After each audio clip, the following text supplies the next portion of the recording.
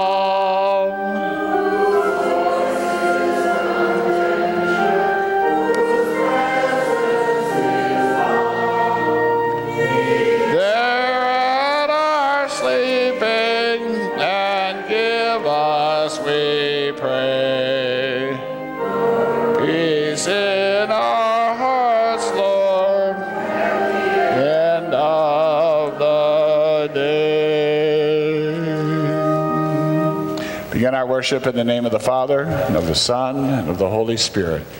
Amen. God of all mercy and consolation, come to the help of your people, turning us from our sin to live for you alone.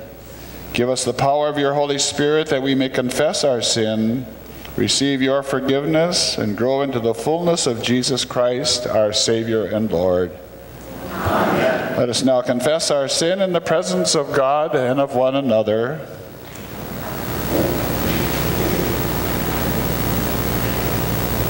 Most merciful God, we confess that we are captive to sin, cannot free ourselves. We have sinned against you in thought, word, and deed, and by what we have left undone. We have not loved you with our whole heart. We have not loved our neighbors as ourselves. For the sake of your Son, Jesus Christ, have mercy on us.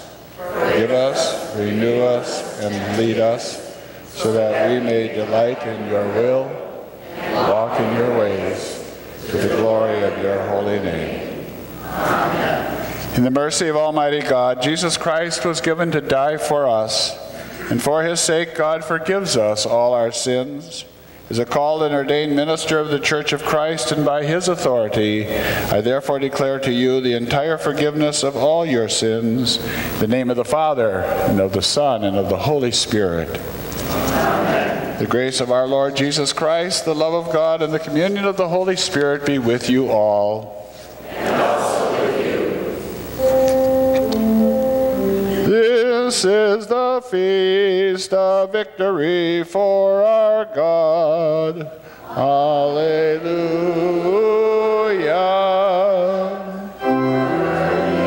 Christ, the Lamb who was slain, blood set us free. People of God, power and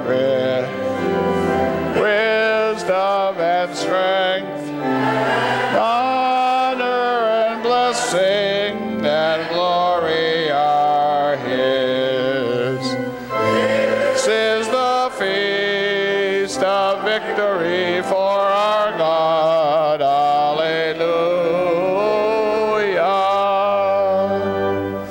Sing with the people of God the hymn of all whole creation. Sing and honor and glory and might, God and the Lamb forever. Amen.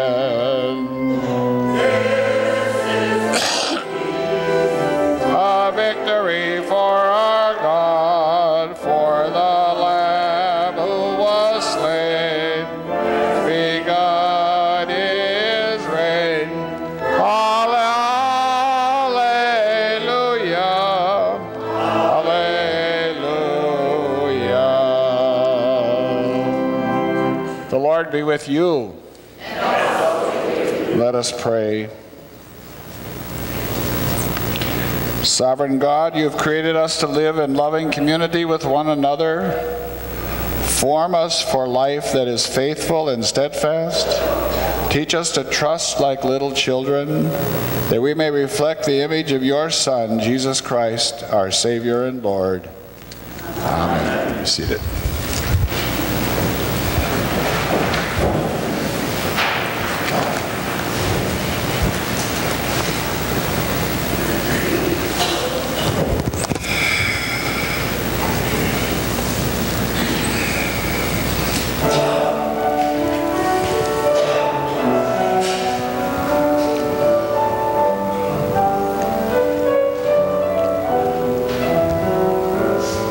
Be still.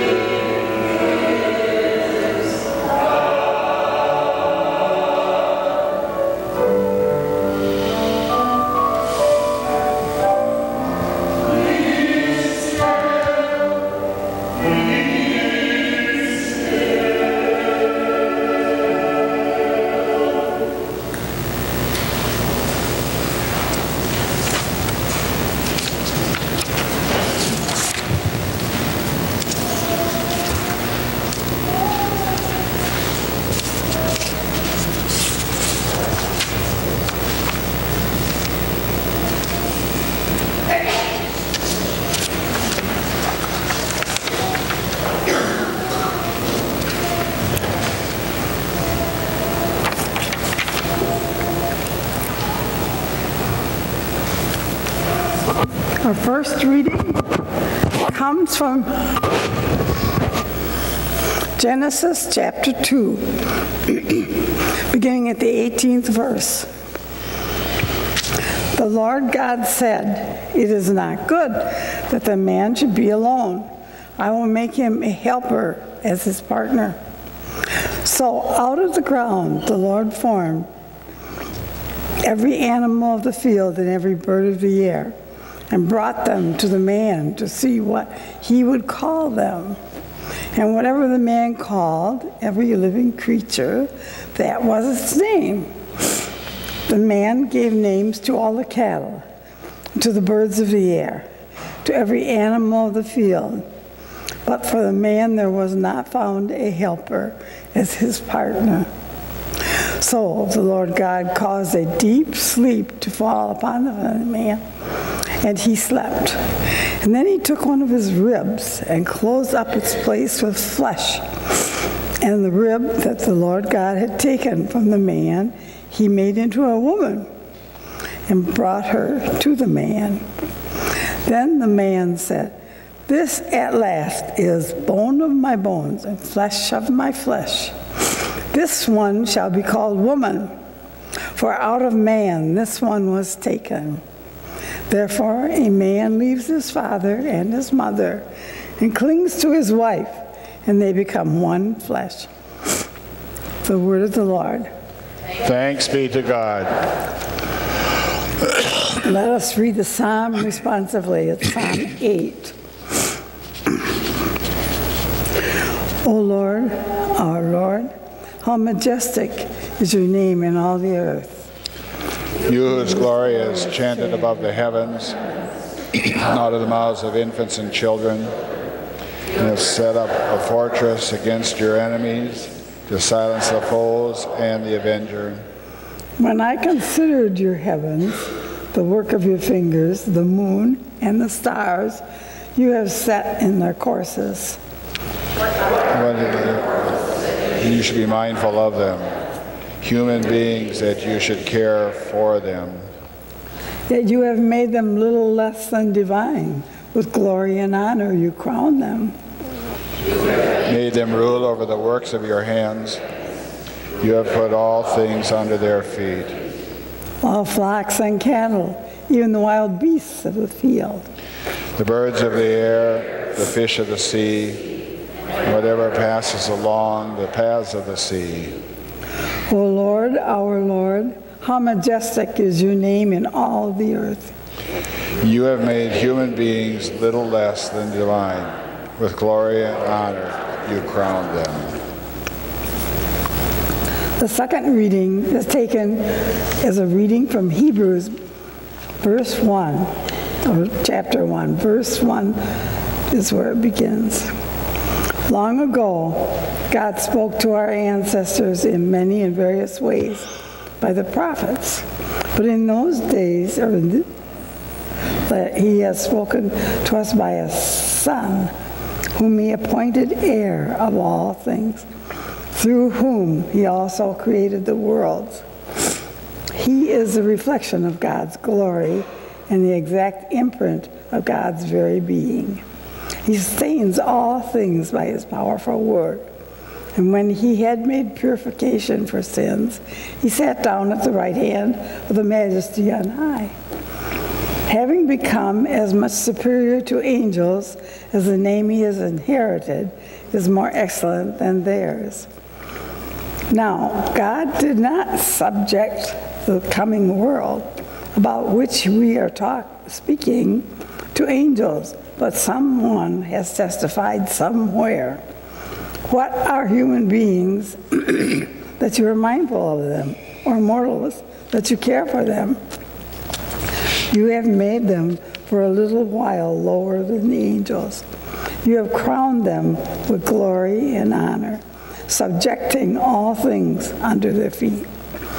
Now, in subjecting all things to them, God left nothing outside their control.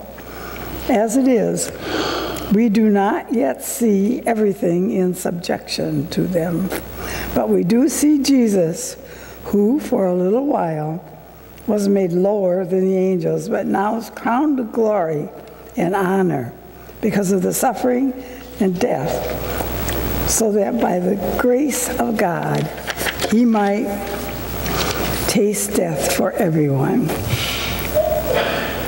It was fitting that God, for whom and through whom all things exist, in bringing many children to glory, should make a pioneer of their salvation perfect through suffering. For the one who sanctifies and those who are sanctified all have one Father. For this reason, Jesus is not ashamed to call them brothers and sisters, saying, I will proclaim your name to my brothers and sisters. In the midst of the congregation, I will praise you. The word of the Lord. Thanks be to God.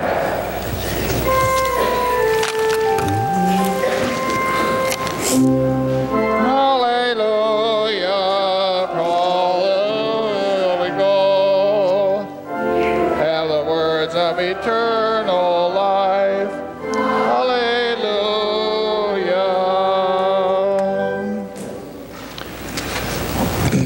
The Holy Gospel is according to St. Mark, the 10th chapter. Some Pharisees came to test Jesus. They asked him, is it lawful for a man to divorce his wife? He answered them, what did Moses command you? They said, Moses allowed a man to write a certificate of dismissal and to divorce her. But Jesus said to them, because of your hardness of heart, he wrote his commandment for you. But from the beginning of creation, God made them male and female. For this reason, a man shall leave his father and mother and be joined to his wife, and the two shall become one flesh. So they are no longer two, but one flesh. Therefore, what God has joined together, let no one separate. Then in the house, the disciples asked him again about this matter. And Jesus said to them, whoever divorces his wife and marries another commits adultery against her. And if she divorces her husband and marries another, she commits adultery. People were bringing little children to Jesus in order that he might touch them. And the disciples spoke sternly to them. But when Jesus saw this, he was indignant and said to them, let the little children come to me. Do not stop them, for it is to such as these that the kingdom of God belongs. Truly I tell you, whoever does not receive the kingdom of God as a little child will never enter it. And he took them up in his arms, laid his hands on them, and blessed them. The gospel of the Lord. Praise to you, O Christ. Be seated.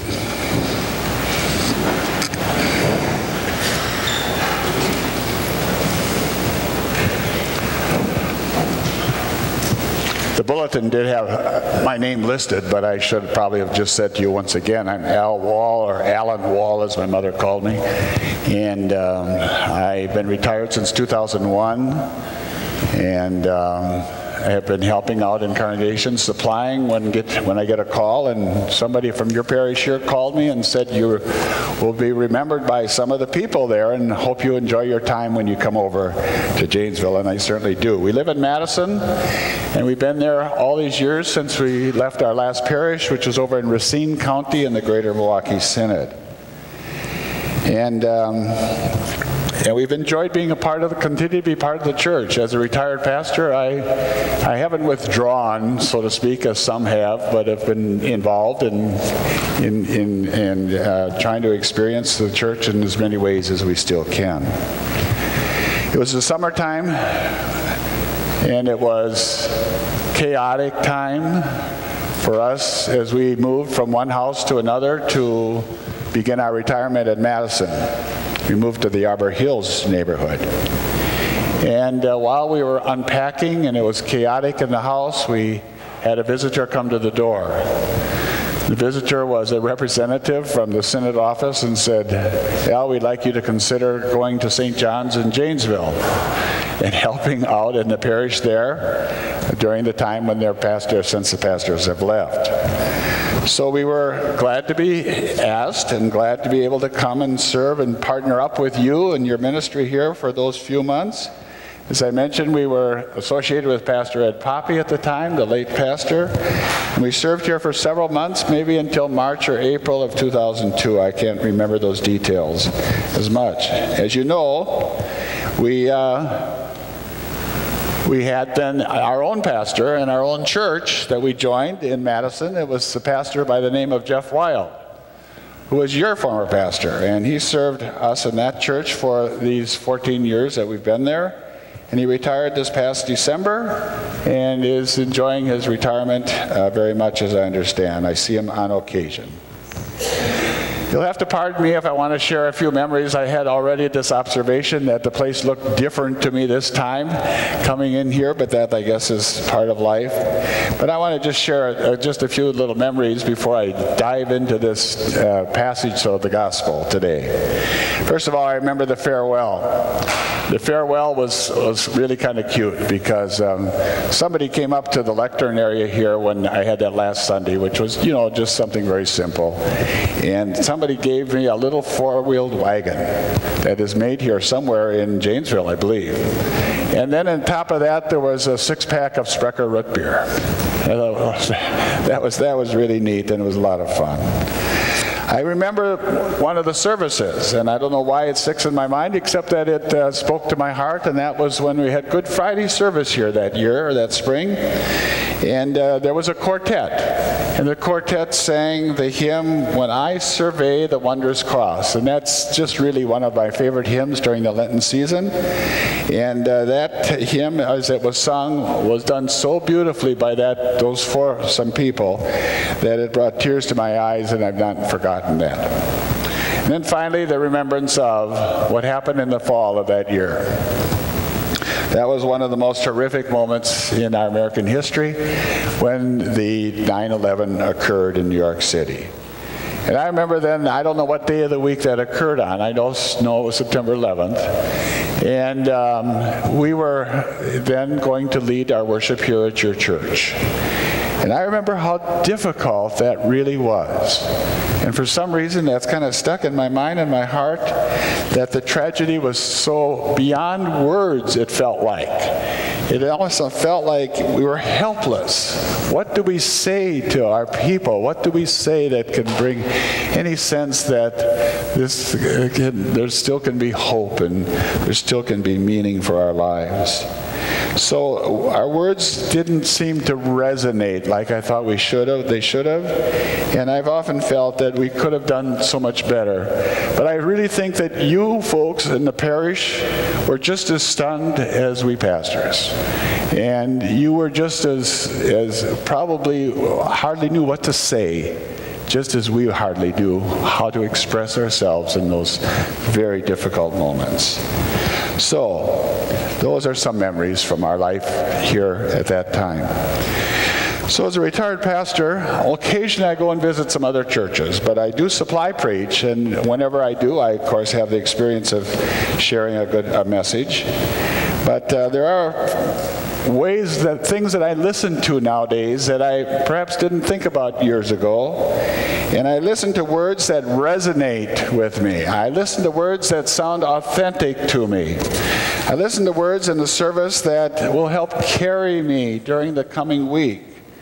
I listen to words that are assurance, words of assurance that I'm part of God's holy family. I remember a lady once told me, the words that I want to hear at Sunday morning, I want you to tell me that I'm a sinner.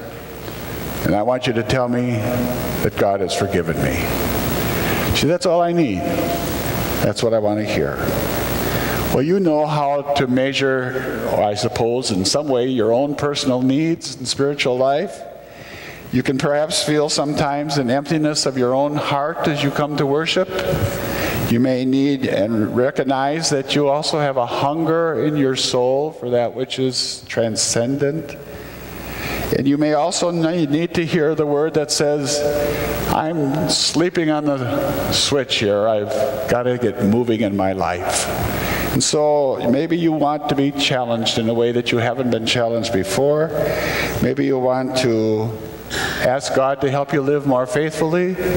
Perhaps you want to ask God to help you do the mission that Christ calls us to do in the world. The gospel reading today, grace and peace to you. The gospel reading today is really two separate texts tied together. One is the question of divorce, and the other is the blessing of the children. The question of divorce is often listed as one of the hard sayings of Jesus. As one commentator wrote, it perhaps should be labeled as painful or distressing as you hear it. You may feel as if you are being assaulted, and you may do as others feel cringe. You just feel as you want to cringe at the words that were coming from Jesus' lips. So this is real. It's real, forceful words today. And I believe that as the Church of Jesus Christ, we need to listen to these words and listen to the meaning that they offer to us, not evade them or skirt around them, even though they certainly are complicated. Marriage has been an issue, of course, in our land now for many weeks and really several years. The city county clerk in Kentucky has gotten headlines in the paper for refusing to offer marriage licenses, as you well know, to the gay community. And there are a lot of factors involved with the question of marriage these days. Hardly a family has gone on in this society without having a divorce in some place, including our own with our eldest daughter, Julie. So people have gone through divorce, and they've experienced painful moments, for sure. And there's no reason in the world for us as a church to skirt around or to avoid talking about this issue of marriage and divorce. We need to be sensitive as a church to these issues. Now, if we go to the heart of the matter, we hear Jesus' answer to the test question that the Pharisees throw at Jesus. Is it lawful for a man to divorce his wife? And the reading actually changes a little bit, because in another passage it says, is it lawful for a man to divorce his wife for any cause? In other words, what are the lawful grounds for divorce? It's another test case for Jesus to trap him, as the Pharisees often tried to do. Or is there any case that would call for marriage to be separated or divorced for any cause, like burned toast, for example, in the morning, or adultery in another case? So the question was meant to trap Jesus, as we said. So rather than dealing with the question on a legal basis, Jesus quotes a creation story from Genesis about God's purpose for marriage.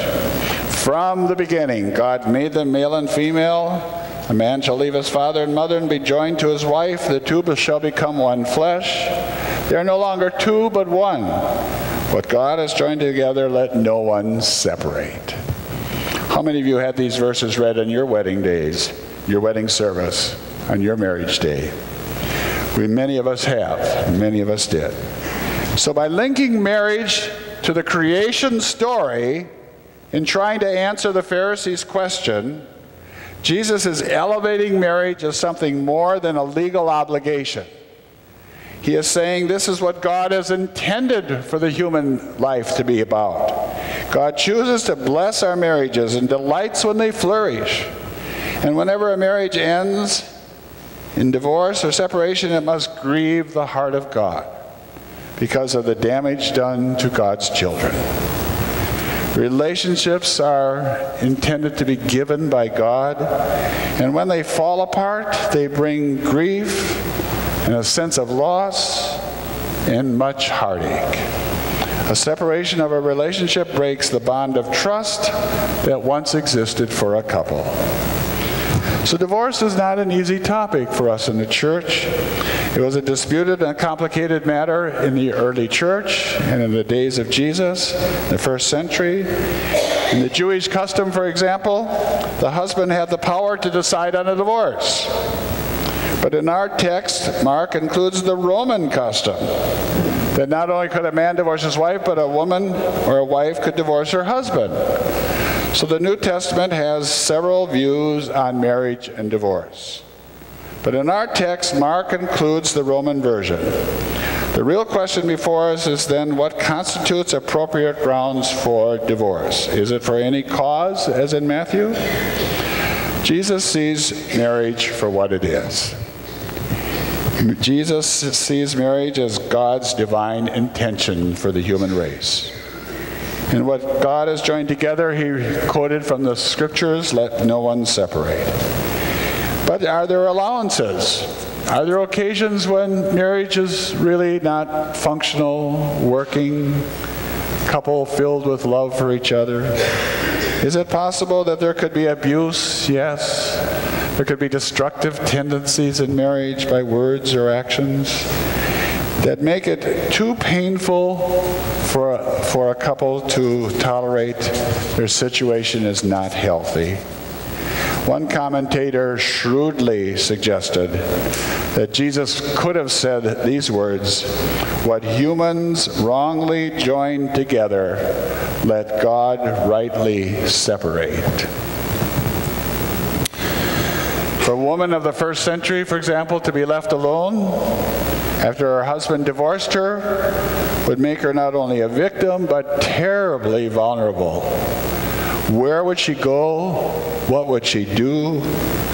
What about the children of her family in those days?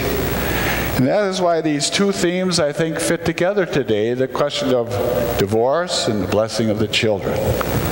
Because that's what these two themes do. These children, too, were vulnerable little kids in that first century. They were often victimized by other adults.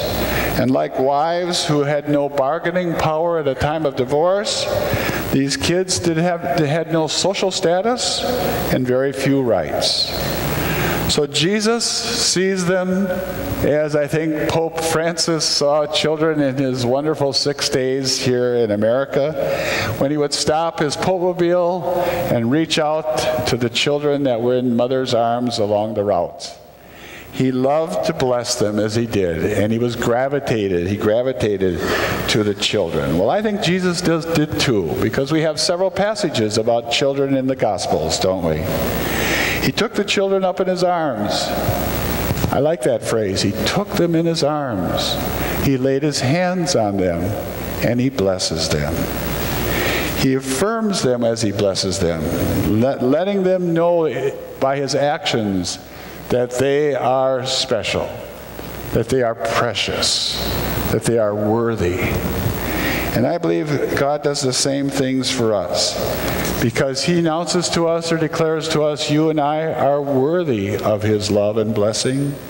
We are worthy because of Christ, not because of our own good moral deeds, but because of Christ, because of his death on the cross, and because of his resurrection. He has redeemed us, atoned for our sins, and has made us new people in his kingdom. Jesus shows us how precious children are. And he says to us, unless you welcome a little child like this, you cannot enter the kingdom of God. So the children become a symbol for entering into the kingdom. And he says, let them come, for it is such as these that the kingdom belongs. And welcome, whoever does not receive the kingdom will never enter it. Welcome the kingdom like you would welcome the child, with open arms and receptive hearts. In the first century, people could welcome someone with high status, but children were of low status, often seen as weak and unimportant in that day. Jesus lifts them up and tells his listeners and his disciples, if you want to enter the kingdom, you want to become like a child. So when all is said and done with these questions, what we believe then is that God, whose love is unconditional for this world, desires us to have healthy, strong marriages. Some years ago, you remember that there were marriage programs in the church, and I don't hear about it much now. I'm a little bit out of the loop, but I don't hear about these programs, and they were called, I believe, Marriage Encounter. And for some, they were called marriage enrichment. So I called this good friend of ours. He stopped and did FaceTime with us while he was in Costco yesterday.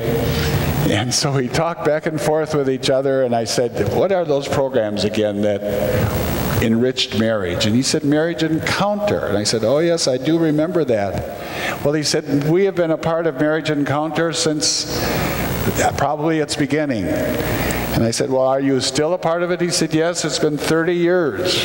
And we still meet once a month with the people that we first met in these programs. They enhance marriage. These programs, they strengthen the time couples have with each other, and the relationships become more and more precious as the years go on. They're a gift for the church, those programs were, and I would hope that, I believe there was a pastor here in Janesville, in fact, years ago, that led Marriage Encounter workshops, maybe around the Midwest. I'm not sure how far. Well, I think the bottom line, among other things, is that while divorce needs to be lifted up, talked about, and preached about, we also need to preach about the meaning and the gift that marriage is in our lives. So when a divorce or a separation comes, the church needs to be, as Pope Francis recently announced, that couples who have had divorces in their marriage or who have annulments in their marriage are still welcome back to the church. And it's unfortunate that in some cases the Catholic Church has refused to give them communion, but Pope Francis has given a sense that now there's an openness to those folks who have gone through the agony of divorce. So the church needs to be there for all of us. It needs to be there to show compassion, to bring healing, to help people work through their pain and their hurt and the damages that may have been caused by the separation.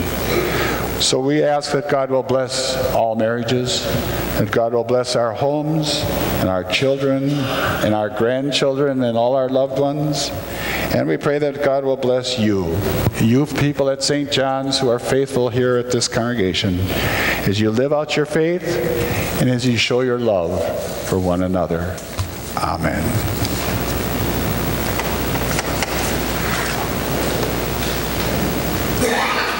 Our hymn following the message is 641, All Are Welcome.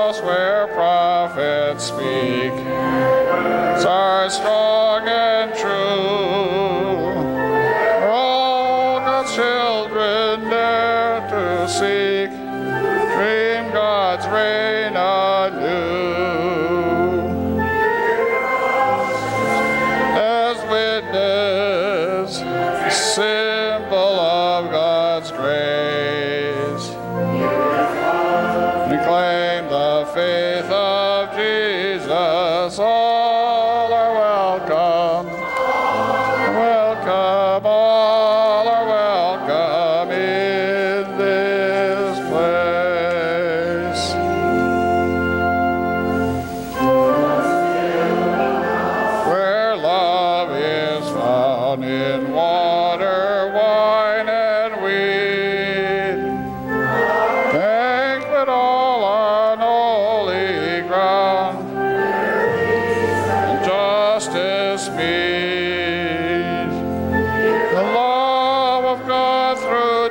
Jesus, in time and space, share in Christ the feast that frees us. All are welcome. All are welcome in this place.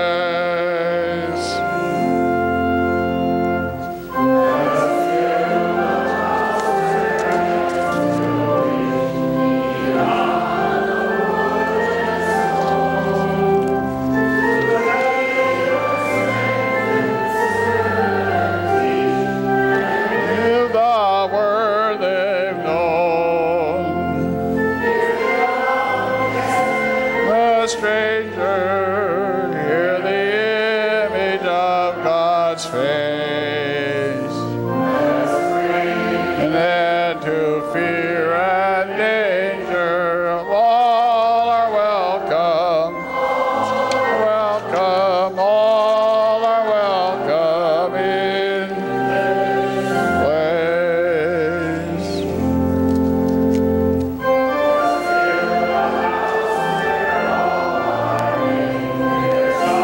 And visions heard, loved and treasured, taught and as words within the word, filled of tears and cries and laughter, so faith and songs of grace, I'll proclaim from floor to rafter, all are welcome. Come in this place. God has made us God's people through our baptism into Christ. Living together in trust and hope, let us now confess our faith. I believe in God the Father Almighty, creator of heaven and earth. I believe in Jesus Christ, God's only Son, our Lord, who was conceived by the Holy Spirit, born of the Virgin Mary, suffered under Pontius Pilate, was crucified, died, and was buried. He descended to the dead. On the third day he rose again. He ascended into heaven. He is seated at the right hand of the Father. And he will come to judge the living and the dead. I believe in the Holy Spirit, in the Holy Catholic Church, communion, forgiveness of sins, resurrection of the body, and the life of God. Made alive with Christ, with God in Christ, we pray now for the church, for those in need, and for all of God's creation. Holy and loving God, through the cross of Christ, continue your redeeming and unifying work among your people.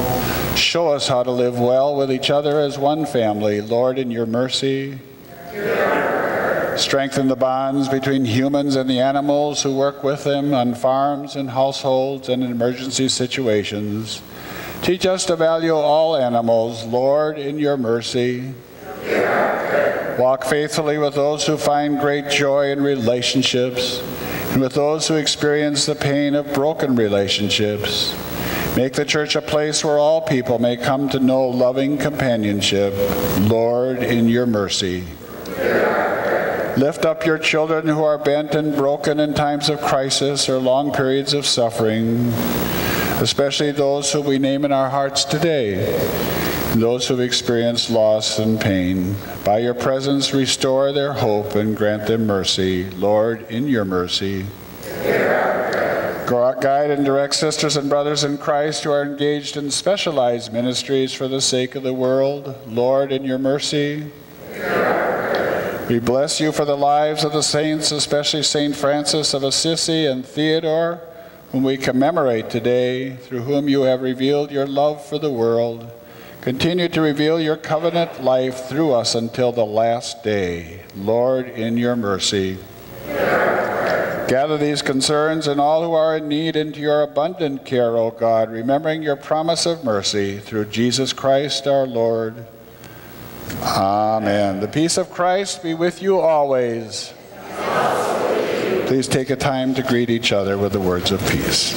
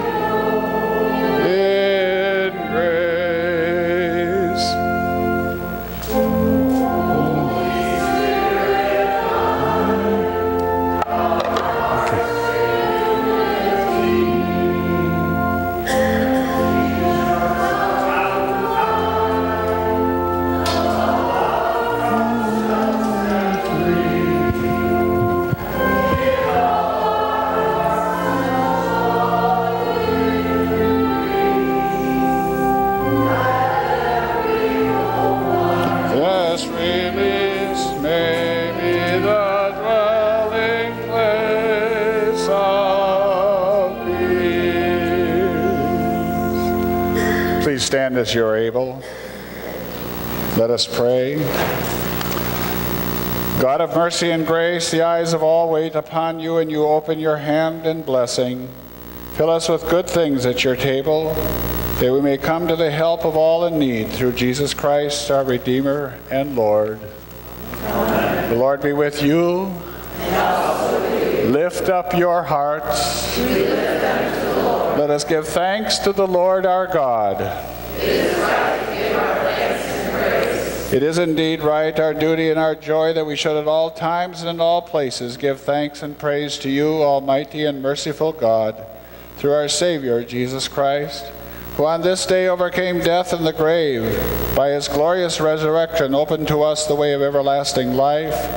So with all the choirs of angels and with the church on earth and the hosts of heaven, we praise your name and join their unending hymn. Holy, holy, holy Lord, Lord God of power and might, full of your glory, Hosanna in the highest. Blessed is he who comes in the name of the Lord. Hosanna in the highest. Holy God, our bread of life, our table, and our food, you created a world in which all might be satisfied by your abundance. You dined with Abraham and Sarah, promising them life. You fed your people Israel with manna from heaven.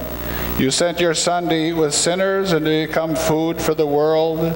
In the night in which he was betrayed, our Lord Jesus took bread and gave thanks, broke it, and gave it to his disciples and said, "Take and eat. This is my body given for you. Do this for the remembrance of me." Again, after supper, he took the cup.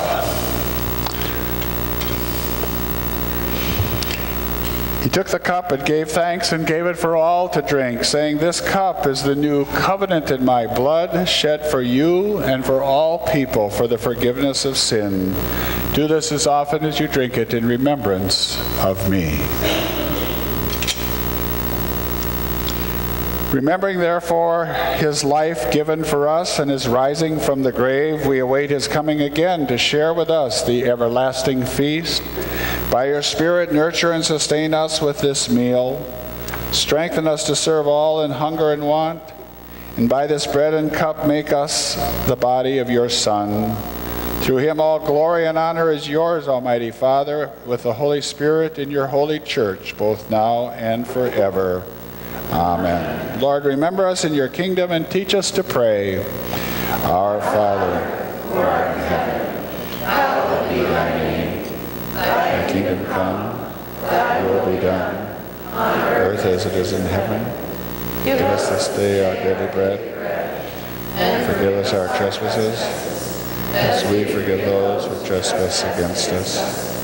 Lead us not into temptation, but deliver us from evil. For thine is the kingdom, and the power, and the glory, forever and ever. Amen. Jesus said, "Whoever comes to me will never be hungry, and whoever believes in me will never be thirsty." Thanks be to God. You may be seated.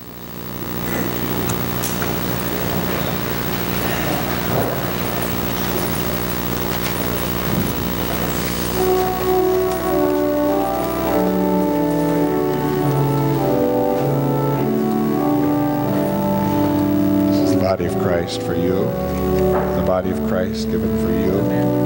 It's the body of Christ for you. Amen. It's the body of Christ given for you. It's the body of Christ for you.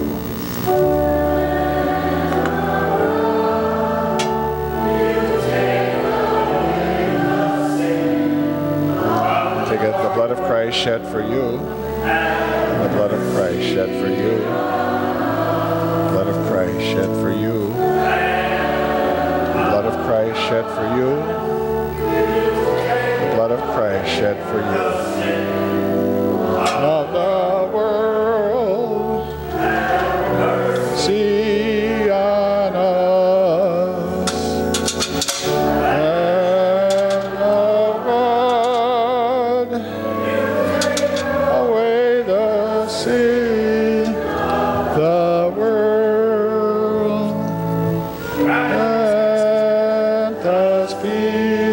take the bread? Okay, you which side do you want? Does you want that side? Okay. I'm sorry. Your communion? Did I? No, I did not receive communion. Amen. Amen. Amen.